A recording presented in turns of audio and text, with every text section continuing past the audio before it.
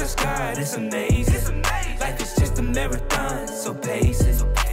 Brush paint that things, how you make diamonds. Life ain't gotta be hard, just keep it basic.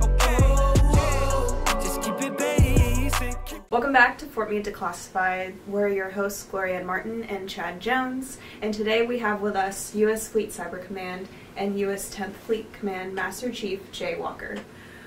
For those of you who don't know, U.S. Fleet Cyber Command and U.S. 10th Fleet Command is a tenant command here on Fort Meade. And they're a vital operational force comprising of over more than 19,000 active and reserve sailors and civilians organized into 26 active commands, 40 cyber mission force units, and 29 reserve commands around the globe. Chief, can you just tell us what you do a little bit? Yeah, absolutely. I have the privilege of advising the boss on all matters that involve enlisted sailors under our purview and under our command and control model. And the challenge there is we are the only global fleet, so we have sailors in all 24 time zones and in every domain, whether that's space, air, surface, or subsurface, deployed around the globe 24 hours a day, 7 days a week. So one of the things that we get into a lot, because part of our job is to reach out and talk to the community about what Fort Meade is, and one thing that we tend to use is, we have a fleet but no ships. What exactly is a Navy fleet? So a Navy fleet is it is a group of, and it depends. It's usually dependent on an area of responsibility. So like 3rd Fleet would be the West Coast off of San Diego. 7th would be Japan. 6th Fleet would be the Mediterranean AOR, and so on and so forth. So at 10th Fleet, we're the signals intelligence portion of the Navy. That's our fleet area of concentration, which is what makes us the global fleet. Right, and that's what we were, because there was a little bit of back and forth between 10th Fleet and Fleet Cyber. So Fleet Cyber, you cover the entire Navy. Correct. There's cyber requirements for the entire Navy, not just a specific region. Correct. And how is it to be a Navy fleet on an Army fort? It's How does awesome. it work out? Really? Yeah, I love it. I love Really? it. Yeah, absolutely. I'm all about the joint fight, and in any war that I think that we'll ever get into, it's going to be a joint fight. I think history has told us that.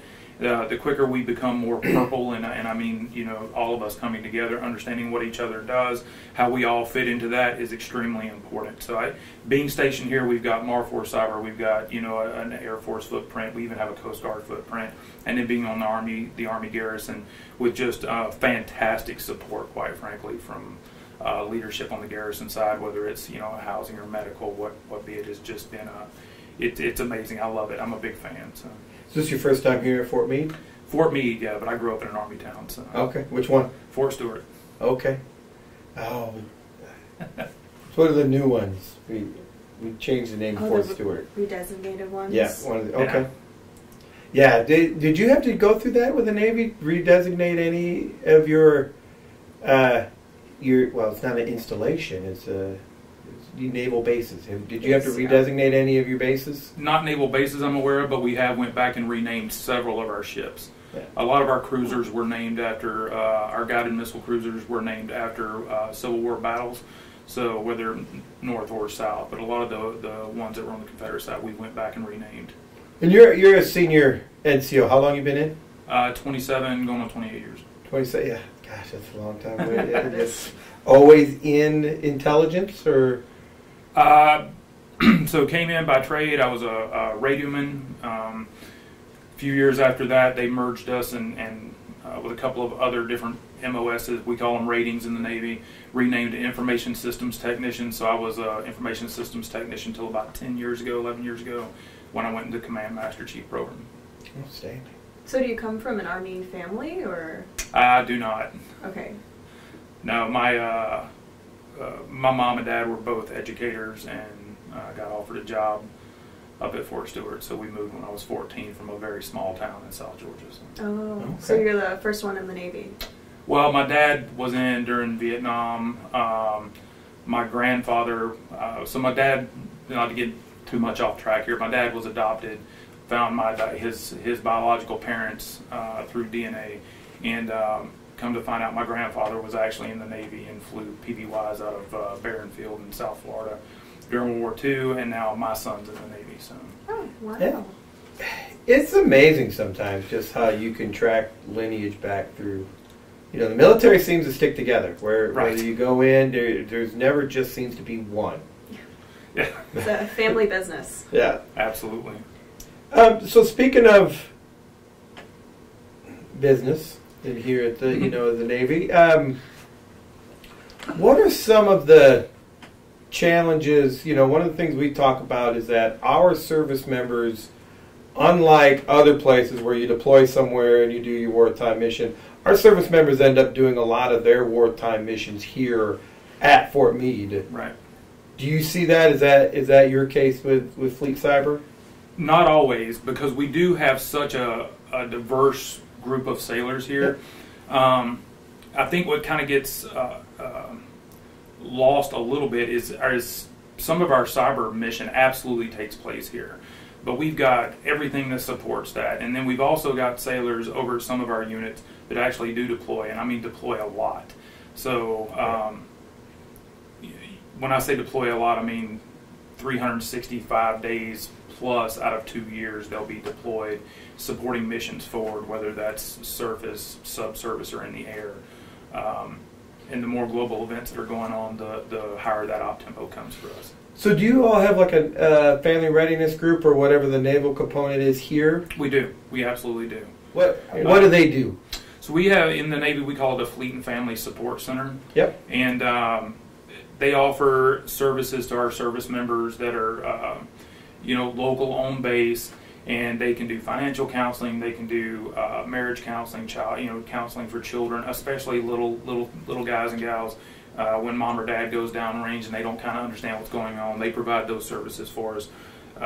They can got a junior sailor that wants to buy a car, and they've got classes for that. Or we run $1 million sailor class with BRS and TSP and this kind of thing. They teach them very young sailors about investment opportunities, compounding interest and how these things work, and how to set themselves up for success in the future, whether that's in or out of the military. So. Oh, Fantastic. yeah, that sounds like a great resource. Could you tell us more about the relationship between Fleet Cyber and Fort Meade? Yeah, absolutely. Our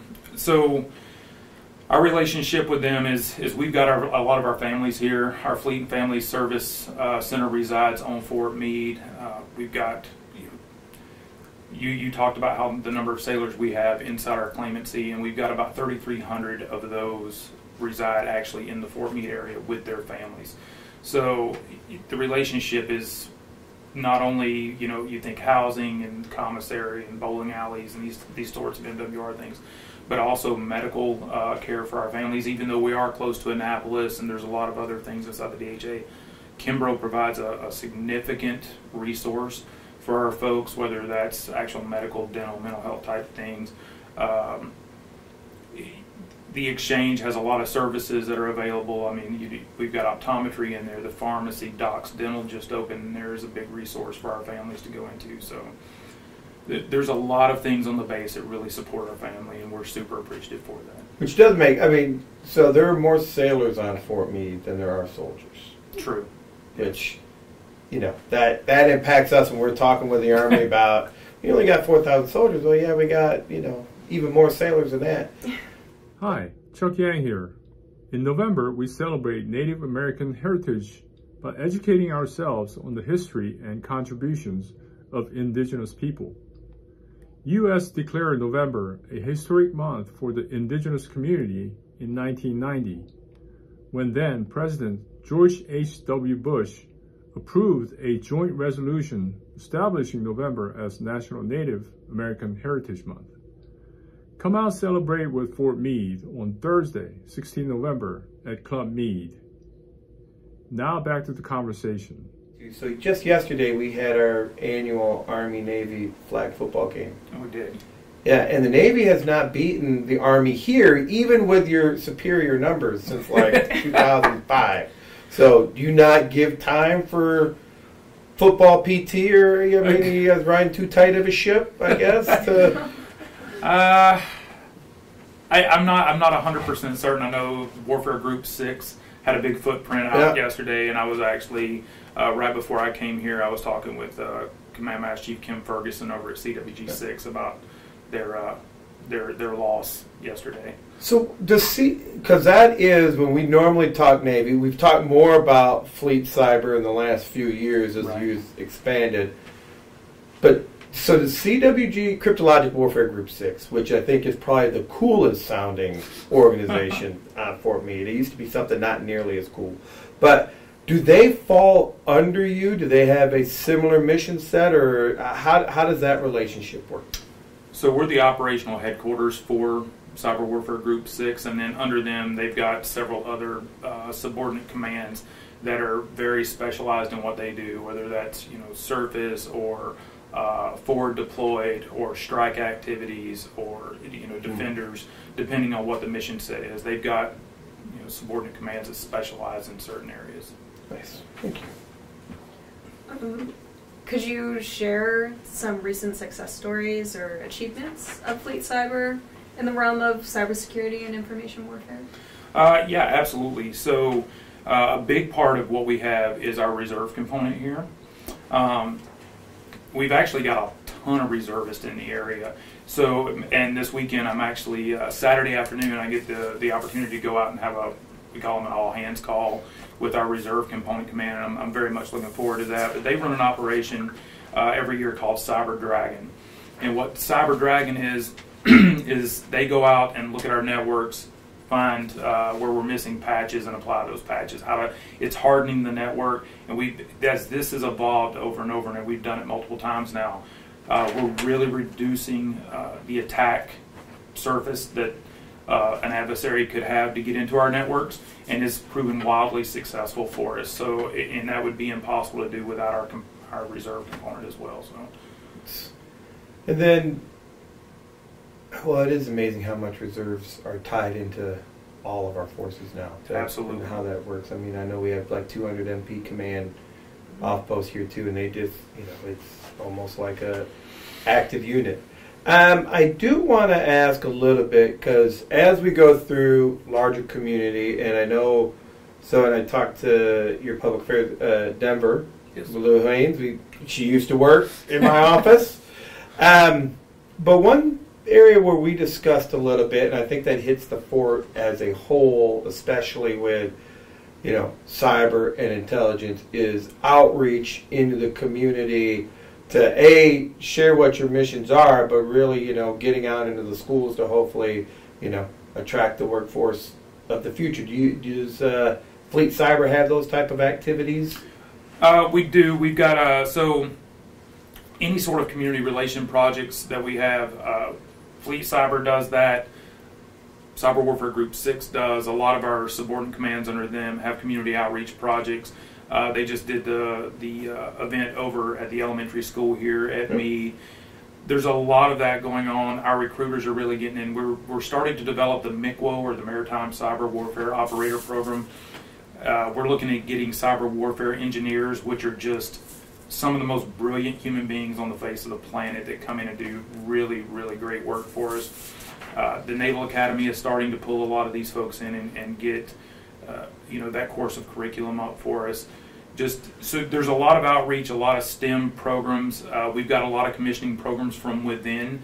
So our cyber warrant officer program is starting to get reinvigorated now, where we can bring people from the enlisted pay grades into the warrant program to do that mission for us. And then there's a ton of other commissioning programs available to us in the Navy to get folks from enlisted pay grades, if that's what they want to do, to a commission. And then we're going out to ROTC units and the academy and trying to pull talent from there as well. It's very interesting, but it's just amazing how, especially here, talent and quality of life, everything seems to come down to that you have to attract and retain talent, and a big part of that is quality of life, but it's also just developing the mission and the skill sets to be able to do that. Do you all, I guess I'll get a little, so my daughter's boyfriend is in the cyber program over at the academy now. Nice. So, and I think he's actually probably coming over for a summer to spend the summer with you all. But Congrats. How does that relationship work? I mean, as you're going in and you're getting the new officers, how does that work in pulling them in and into this career field? Is it now something that you can get it right from a lieutenant or right from a private, well, E1 seaman, E1, where you can get into the cyber and your type of, and I guess space, that's one other thing we need to talk about a little bit, that you can get that right from the jump, or do you have to get like you came in at one thing and then you moved up into this? Right. How does that work? Yeah, so our recruiters go out to the field, and to answer the short answer is yes, you can come straight in as a cyber warfare technician. So we go out and we recruit these people. If they have the required ASVAB scores or the Armed Services Vocational Aptitude Battery, if they've got the required scores, then we'll absolutely bring them in. We'll give them a couple more exams, much like our nuclear trained sailors. They come in that run our nuclear reactors on our carriers. They give them another exam on top of the ASVAB, and they say, okay, yep, you've got the aptitude for this career field, and then we'll start them in training right after boot camp. Wow. I was talking to the Army recruiters about some cyber, and they mentioned that earlier, or that additional exam, and they were finding out that students were not even prepared or even knew that was something they were going to have to do in the recruiting process. So I know we're reaching out with Anne Arundel County schools, at least at a local level, to hopefully start preparing. Because apparently people ask, hey, can I get into cyber? And then they're just finding out that they're not necessarily, they have not received all the preparation needed to get into the field, because it is space. Yeah. Isn't that's one of the other things you all do, yeah? It is. So Navy space just became a thing here this year in January, and when it was finally signed out, stood up as part of our portfolio of things we're responsible for. We're starting to build the manpower into that. It'll take us a few years to get fully funded and manned and staffed to where we need to be. But we are the Navy's component for Navy Space, or for Space Command out in Colorado. And Brian, who's in here, he's our Air Force guy, and he's like, oh, Air Force is space. But I guess the question, what is the nexus between Navy and space? I mean, those seem like two of the most separated domains possible. So they are. So I will.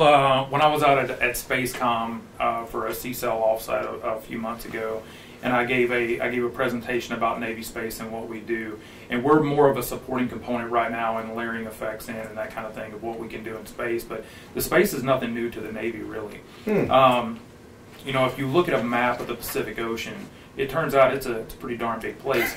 So in order to move, really, So in order to move tons of data across the largest body of water on the planet, HF is about the only thing. High frequency is about the only thing that will get you there. But not a lot of data on that path. So in order to move large amounts of data outside of a terrestrial, method, some sort of fiber optic line, satellite links are the way we do it in the Navy, and we've done it for years and years and years. So it's we actually have a major our communication station out in Hawaii that is it does a lot of the satellite relay for us and command and control for our communications. I should have thought of that. So in addition to the things that you've talked about, community relations, recruiting, Navy space, what are other key priorities and initiatives that Fleet Cyber is focusing on the next few years? So first and foremost is recruiting and retaining talent. Cyber is, the demand signal from the civilian sector and the compensation that they can offer is significant compared to what we can, but we can offer you a mission set. We can offer you things that serving your nation that they can't. Some of the other I don't want to say challenges, but things we're working towards, especially, is zero trust. So zero trust networks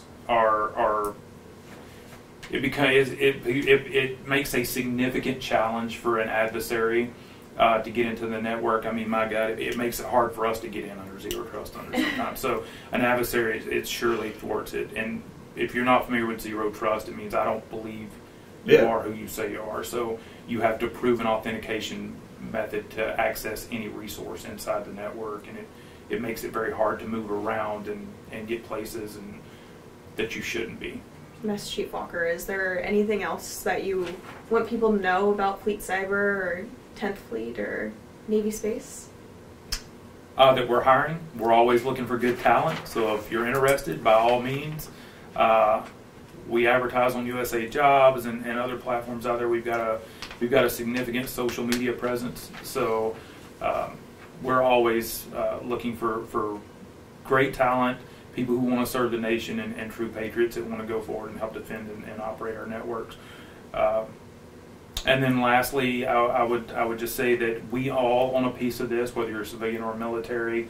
If you're at home, make sure your networks are patched, make sure your antivirus software is up to date. Man, it's little things you can do to really minimize that attack surface that an adversary has to get into your own network. Don't click on links you don't know. I saw an article, I forget where it was, this was a week or so ago, that said upwards of 90% of all network attacks are from spear phishing. Where you get an email, and we could talk about that for days, some of the silliness that goes on, but almost 90% of them come from, you get an email and you think it's legitimate, click the link, and it's it's not what you believe it is. Yeah. Well, thank you so much for joining us today. Yeah, this is awesome. Thank you for the invite. I really appreciate it. How can people stay connected with Fleet Cyber? Like I said, we have a huge social media footprint out there. Our PAO is really good at getting that information updated, especially when we recognize our great civilian sailors, reservists, whether that's of the quarter or some sort of the year recognition, some sort of Heritage Month celebration. They're fantastic at pushing that stuff out. So. Oh yeah, before we even go on that. So every year we talk a little bit about Army, Navy. Yes. Do you direct, or are you already plotting to sabotage Colonel Sapp's office? I mean, there was a long tradition where, pre-COVID, where the Navy was fairly creative, whether it was barbecues in front of the commander's house. One year, I think there was 1,500 balloons in his office. I mean, are you thinking about that yet, or did I just at least plan? I mean, the fort was funner. I wasn't. When you all I am now. Watch out, Colonel Sapp. I'll get with Sergeant Major Welch. We'll make that. There we go. I'll get him in cahoots with us. There it is. Well, thank you very much. Thank you for the invitation. It was fantastic. Yep. All right. Well, remember to stay connected with Fort Meade on our social media and the Digital Garrison app for the latest installation updates. Whether you're listening or watching, thank you for joining us today, and we'll see you next time on Fort Meade Declassified. Just God, it's amazing.